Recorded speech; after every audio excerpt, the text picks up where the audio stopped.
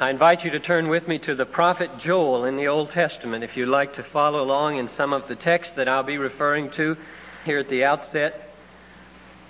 Nobody really knows precisely when Joel was preaching. But whether or not we can locate his book and his prophecies in its precise chronological location, what he saw and what he foresaw abides and is very important for us. And I want us to look at it briefly and then at its fulfillment in our day. Joel writes in the midst of crisis. A devastating locust plague has hit Israel. And virtually nothing of vine or grain remains. It says, for example, in chapter 1, verse 4, what the cutting locust left, the swarming locust has eaten. What the swarming locust left, the hopping locust has eaten. What the hopping locust has left, the destroying locust has eaten. And then chapter 2, verse 3, the land is like the Garden of Eden before them, but after them a desolate wilderness, and nothing escapes them. So Joel says, weep, you drunkards, because there are no more vines to make your liquor from. But for him, the greatest tragedy is expressed, for example, in verse 9 of chapter 1. The cereal offering and the drink offering are cut off from the house of the Lord. The priests mourn and the ministers of the Lord. And then he says this plague was no accident. The locusts are the army of the Lord, and it is judgment because the people have turned away from the Lord. Chapter 2, verse 11. The Lord utters his voice before his army, and his host is exceedingly great. He that executes his word is powerful, for the day of the Lord is great and very terrible. Who can endure it? So Joel calls now for repentance. And he says in chapter 2, verse 12, yet even now, says the Lord, return to me with all your heart, with fasting, with weeping, and with mourning, and rend your hearts and not your garments. Return to the Lord your God who knows whether he will not turn and repent and leave a blessing behind him. And the people do it. The people repent and turn to the Lord, and God's jealousy is kindled for his people. And in chapter 2, verse 19, it says, the Lord answered and said to his people, behold, I am sending you grain and wine and oil, and you will be satisfied, and I will no more make you a reproach among the nations. And then after a luscious description of the restoration, Joel lifts up his eyes and looks into the more distant future in chapter 2, verse 28, and says, and it shall come to pass afterward that I will pour out my Spirit on all flesh. Your sons and your daughters will prophesy. Your old men shall dream dreams, and your young men shall see visions. Even upon the menservants and the maidservants in those days I will pour out my Spirit. And I will give portents in the heavens, and on earth blood and fire and columns of smoke. The sun shall be turned to darkness, and the moon to blood, before the great and terrible day of the Lord comes. And it shall come to pass that all who call upon the name of the Lord shall be delivered. Joel had called the judgment of the locusts the day of the Lord back in chapter 2, verse 11. But now he lifts his eyes and he sees another day of the Lord coming, great and terrible upon all the earth, a day of judgment. He goes on to describe that in chapter 3, verse 2. I will gather all the nations and bring them down to the valley of Jehoshaphat. Jehoshaphat means the Lord judges. It's probably simply a symbolic place of judgment, since we don't know of any geographical location like that. I will bring them down to the valley of judgment, and I will enter into judgment with them there, says the Lord. So before this cataclysmic day of judgment is coming, however, there's going to be a day in which the Spirit is going to be poured out on all flesh. A day of respite and renewal before judgment comes. Now, hundreds of years later, on the day of Pentecost, the Apostle Peter stands up and announces in Acts chapter 2, verse 16, this is what was spoken by the prophet Joel. Last Sunday we looked at the ascension of our Lord Jesus, which took place 40 days after His resurrection. Today we move forward about a week to the day of Pentecost. The word Pentecost means 50th, and it was a Jewish celebration 50 days after the Passover, on the Feast of Weeks, a day in which the first fruits of the harvest were dedicated to the Lord. Today, however, Pentecost has a new meaning for Christians. We call it sometimes Whit Sunday, other times Pentecost Sunday, but it's got a new meaning, and we can see what that is by looking at the first chapters of Acts. In Acts chapter 1, verse 4, Jesus had said to His disciples before He left, "Wait in Jerusalem for the promise of the Father," namely, the baptism of the Holy Spirit. Then, 4 verses later, in verse 8, He says, "You shall receive power after the Holy Spirit has come upon you." And then, at the beginning of chapter 2, the Holy Spirit falls on these people in a remarkable way. They are filled with the Spirit, and the people in their surroundings hear the great things of God announced in languages they can understand, and they ask, "What does this mean?" And Peter gives the astonishing answer, "This is what was spoken by the prophet Joel." And he quotes Joel 2:28 to 32.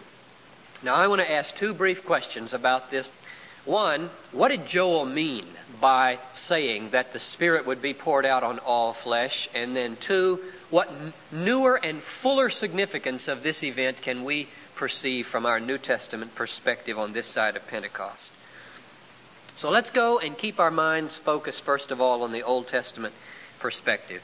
In the Old Testament, the Spirit of God is the presence of God in the world to reveal God in action and word.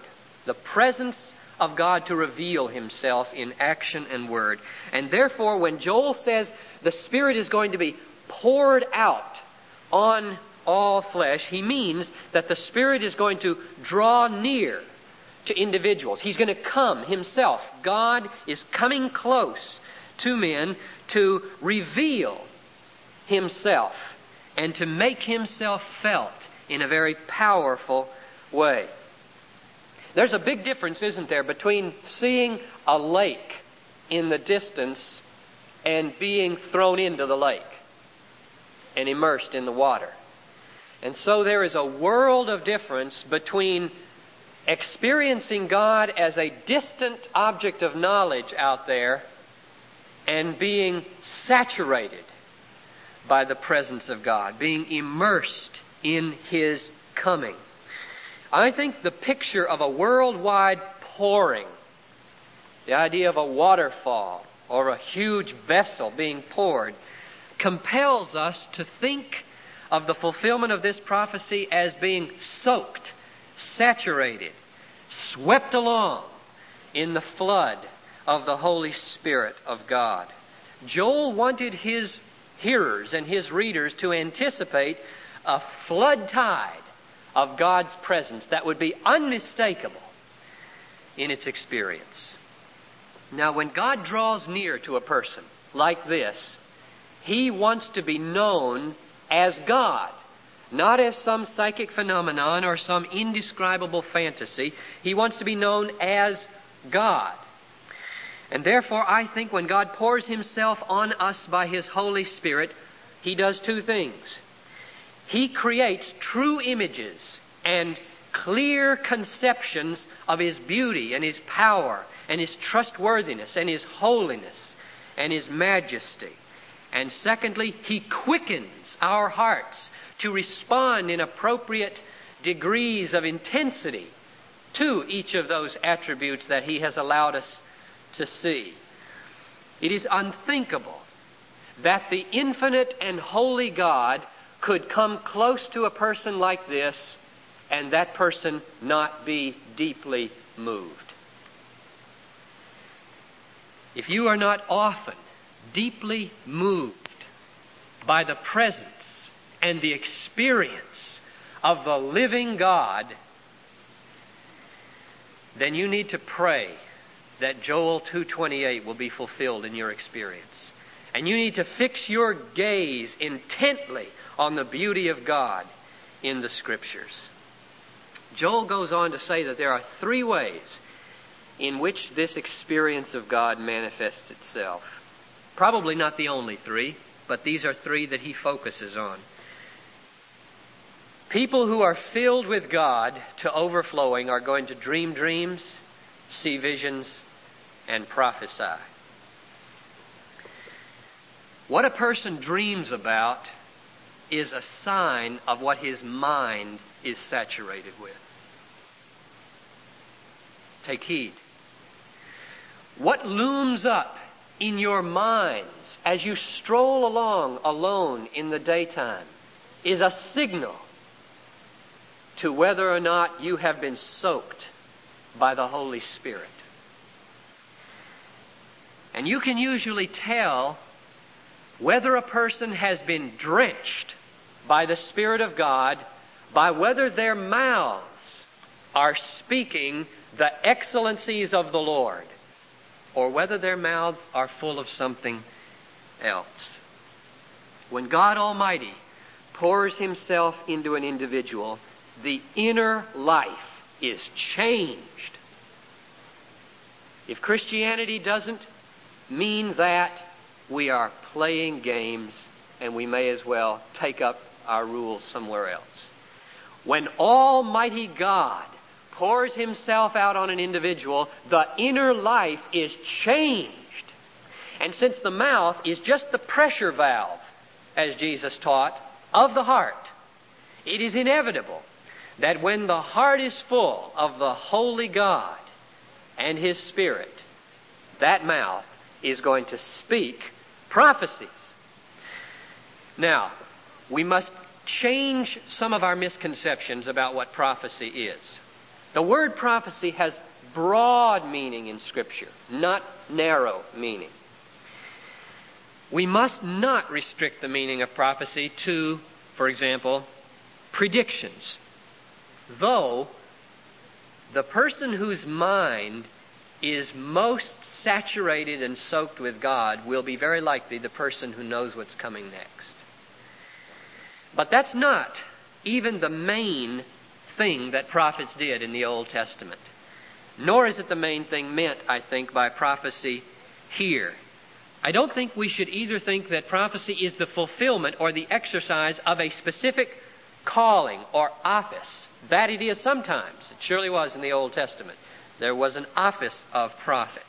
But it had a broader, more flexible meaning than that. I think as it's used here in Joel, and as it's taken over in some of our New Testament passages like 1 Corinthians 12 to 14, prophecy means fundamentally verbalizing the great things that we have seen and felt of God in our own experience.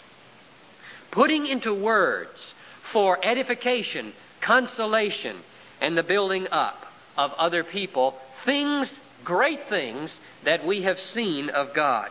Joel is not trying to tell us to get excited about a day that's coming when everybody will be able to know what's happening tomorrow.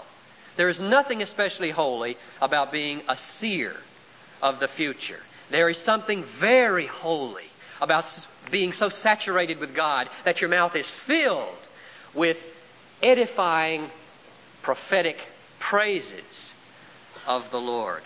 That's what I think he's after. And the best evidence for that understanding of prophecy in Acts 2, for example, is that in those first verses of the chapter, when in fact this prophecy was fulfilled, what did the people do? Well, it says that they spoke in tongues, but the point is, all the people around them heard them, and verse 11 says they heard them what?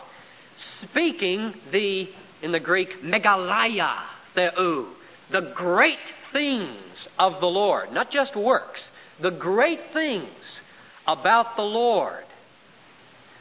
The tongues were necessary. Otherwise, all these people from all over the world wouldn't have been able to hear and understand the great things of the Lord. But the main thing is, they prophesied. Tongues is a specific variety of prophetic speech. It is not the main thing in this text. Joel wasn't the only Old Testament prophet who was excited about this coming day. There's a story told in Numbers chapter 11. Moses was a man who was a prophet. The Spirit of God rested on him. And one day it says that God came down in a cloud. Moses was out at the tent of meeting. The 70 elders were gathered around him. And it says God took some of the Spirit from Moses, put it on the 70, and they began to prophesy. There were 2 of these rascals who stayed back in the camp and didn't come out. Yet the Spirit of God fell on them, and they started prophesying. Joshua found out about this. He comes to Moses and says, Moses, rebuke those 2, for they're not with us, and they're prophesying. And Moses responds like this: Are you jealous for my sake? Would that all the Lord's people were prophets, that the Lord would put His Spirit upon them all. That's the day that Joel is prophesying. Would that all the Lord's people were prophets. Would that everybody at Bethlehem Baptist Church were a prophet in this sense. So saturated, so soaked with God, so filled in the inner life that we could not help but speak prophetic words of praise about the excellencies of God for each other's edification and encouragement. I don't think this is beyond your reach. Don't ever say, this is for the religious professionals. This is for the spiritual elite. The point of the prophecy is, I will pour out my Spirit upon all flesh, man and woman, slave and master, old and young. You are all in it. You can't get out of that category. You are there somewhere, and it is being poured out on you. Baptists have a long history of appreciating, rightly, the priesthood of all believers. We all have access to the Father through Jesus Christ with no necessary human mediator. We all are responsible to minister to each other in confession and forgiveness. We better add to that emphasis the prophethood of all believers since the day of Pentecost. The Lord wills that all His people be prophets, be so filled with God that our love and our admiration for Him spill over into words. Would that every Wednesday night when we came together, and every Sunday night, we might come so deeply moved by our experiences of God during the week, welling up within us like streams of water, that we fall over each other to speak prophetic words of praise and encouragement and edification. Why is it, do you think, that we are so reticent? What is it in our Baptist tradition that seals us up in our little boxes and makes us think that our experience with God, the Almighty, is somehow a private affair that we should keep to ourselves? So that it's like pulling teeth sometimes to get you to say anything about the living God in your life. What's the reason for that? I have no idea what the reason is.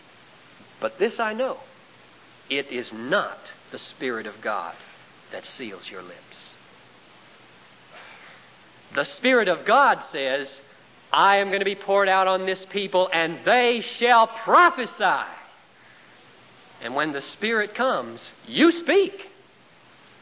And when He doesn't come, we are silent.